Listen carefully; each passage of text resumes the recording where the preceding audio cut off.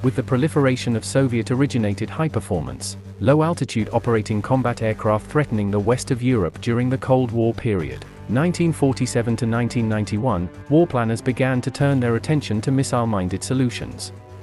One such development to come out of the period became the Rapier short-ranged, low-altitude missile system developed by British Aircraft Corporation, BAC, during the 1950s and 1960s. The weapon was adopted to succeed an aging line of autocannons that once fulfilled the role of airspace denial and air defense for the various British armed services.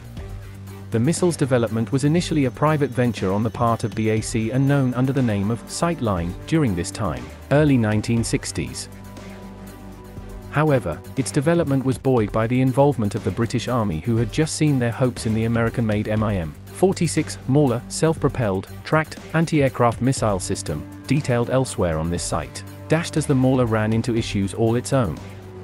This led the Army to begin funding the Sightline initiative as insurance should the Mauler program fail, which it did, with a formal cancellation coming in November of 1965.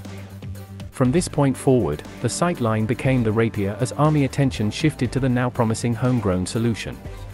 Tests were conducted into the latter half of the 1960s, resulting in limited, then quantitative, production occurring. The British Army then took the weapon system into service in 1971 and the Royal Air Force followed in 1974. British Aircraft Corporation produced the weapon until 1977 and then it was branded under the BAE Dynamics label, until 1999. Today it is marketed by MBDA. Initial Rapier missile forms were transported atop a towed-wheeled trailer, which added some complexity to the initial setup process. For missiles were positioned on launches set alongside a central cylinder containing the applicable radar unit. This gave formidable killing power against one or more targets, and the Rapier system proved its worth as an accurate and easy-to-operate airspace denial weapon for its time. Engagement ranges were out to 6,800 meters and as short as 400 meters. The 45 kilogram, 2.29 meter long missile operated at speeds reaching Mach 2.5, giving the target little time to react. The one major limitation of its original design was its inability to operate in all-weather situations, which severely restricted its tactical value. The new Marconi DN-181 blind fire radar unit was the result of additional work by BAC engineers to rectify this limitation, and these systems were added to the British Rapier inventory in 1979. These upgraded units had already been sold to the Iranians, a one-time British ally, as early as 1973.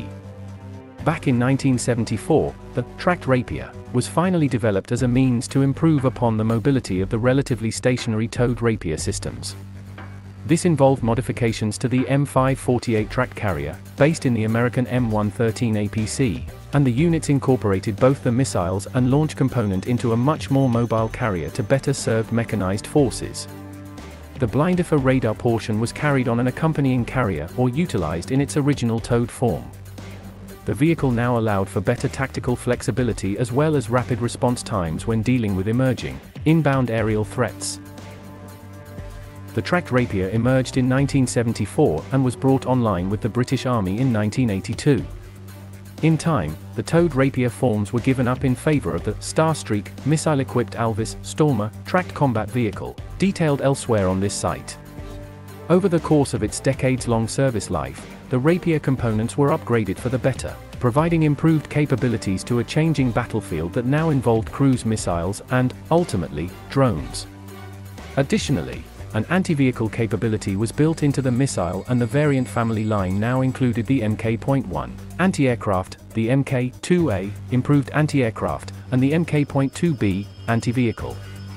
First combat actions involving British forces and the Rapier air defense system occurred during the 1982 Falklands War with Argentina. British elements were responding to an Argentine invasion of the neighboring island chain, and Argentine air power was of critical concern to both land and sea-based British forces. The Rapier proved itself to the British Army and RAF, claiming over a dozen kills, though the total has been argued as being much lower. Since then, the Rapier has been in service with the aforementioned Iranians, Army and Air Force, as well as Kenya, Air Force, Libya, Indonesia, Army, Singapore, Air Force, Turkey, Air Force, Switzerland, Air Force, and the United Arab Emirates, Army.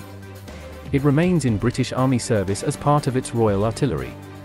Over 25,000 missiles have entered circulation along with 600 launcher units and 350 radar systems.